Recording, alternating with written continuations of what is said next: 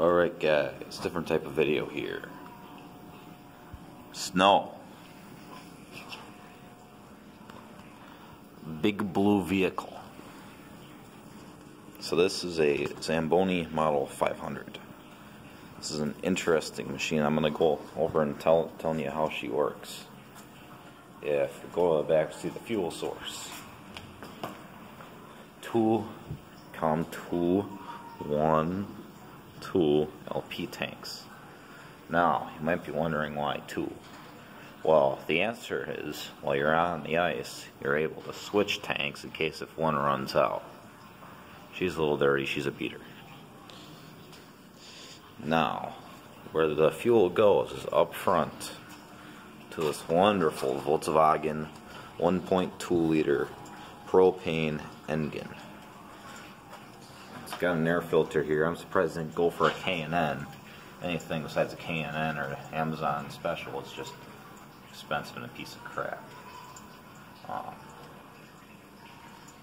Battery. It needs electricity.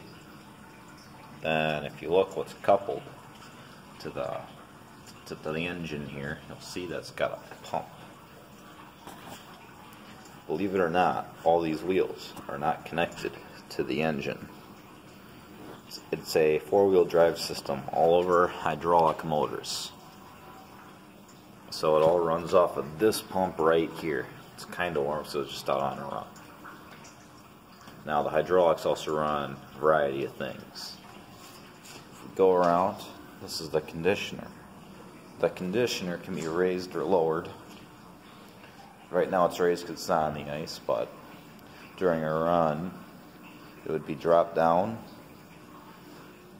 And what a Zamboni does is it removes ice and it puts down ice. How it removes ice, there's still some crap in here. If you look right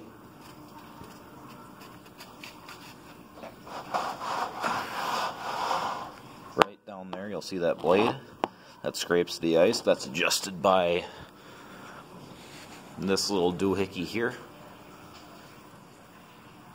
So it scrapes the ice in this auger system. It's got 2 augers. This one,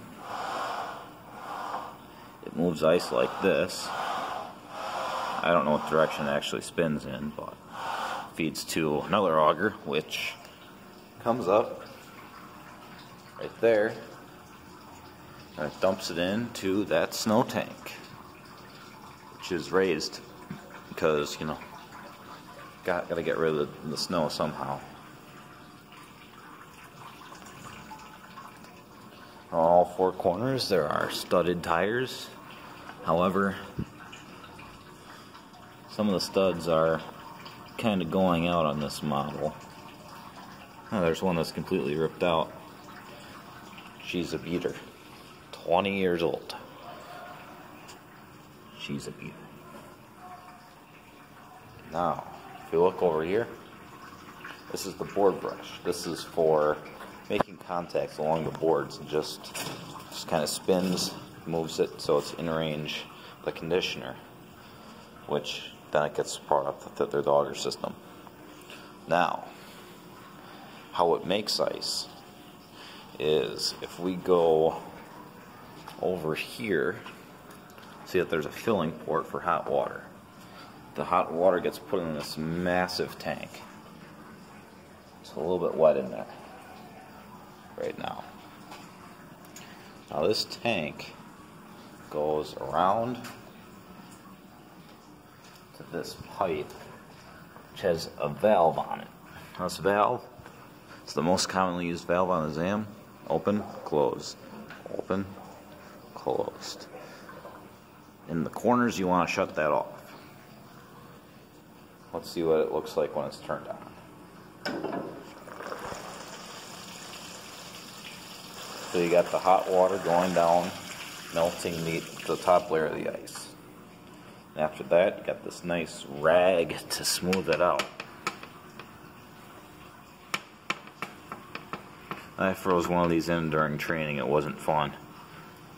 Which brings it to another point. You never want to stop on the ice because, one, that rag Two, if you stop with your water on, you're going to melt right through the ice. This is where things get really interesting. There's a tank up here for what's called the wash water. Oh, that's the exhaust. It's pretty warm. But if you look in there, you'll see that it is indeed a tank, and it holds cold water. Now the cold water is there any in the tank right now? Awesome. Since this is raised up, I can show you what it does.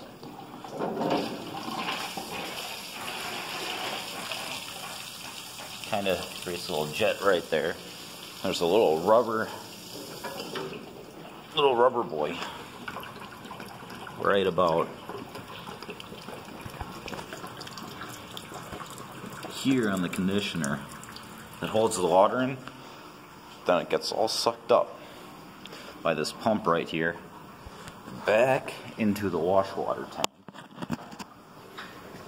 into this filter here. They actually put a new filter on this. This company is known for slacking on maintenance that I'm working for right now.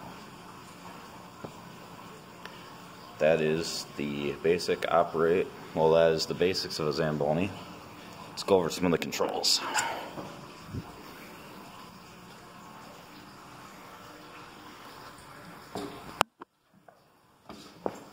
So, sitting in the driver's seat, got a couple gauges. On this Zam, this gauge works. This gauge doesn't work. This gauge doesn't work. This gauge works. This gauge works. And this gauge works. And this one works. That's your hour meter. That's how equipment isn't expressed in miles. It's that they use hours to determine wear. Got your fuel light here. When this sucker's on, you better be reaching for this valve because you have about 20 seconds before you run out of fuel completely and the engine cuts out.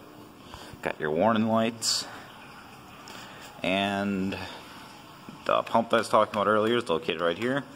Board brush switch for the solenoid, lights, and the horn. Yes, these do have horns in there. Pretty cool. Oh, and your suicide knob. Can't forget about that. That is the basic tour of the Zamboni. Oh, wait, never mind. A couple more things. This is the Go Fast pedal. You barely need to use this because, like I was saying, that the hydraulic drive makes it so when you lift your foot off of here, it doesn't coast. It comes to a dead stop.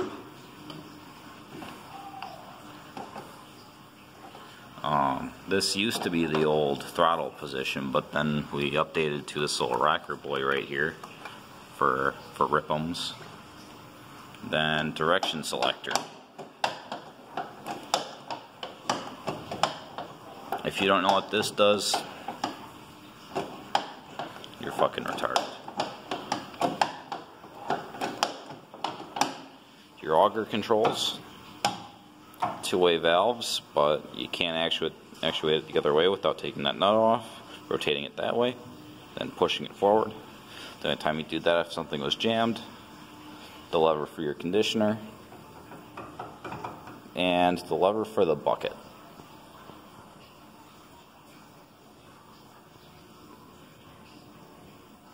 The bucket will actually lower when the engine's turned off.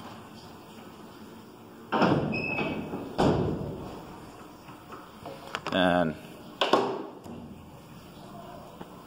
gear. This is where the snow goes. It's a pretty exciting box. Alright, I think that finally wraps everything up. I hope you're having a good day, and we're almost at the 10-minute mark for ad rev, so here's 10 seconds of the hood.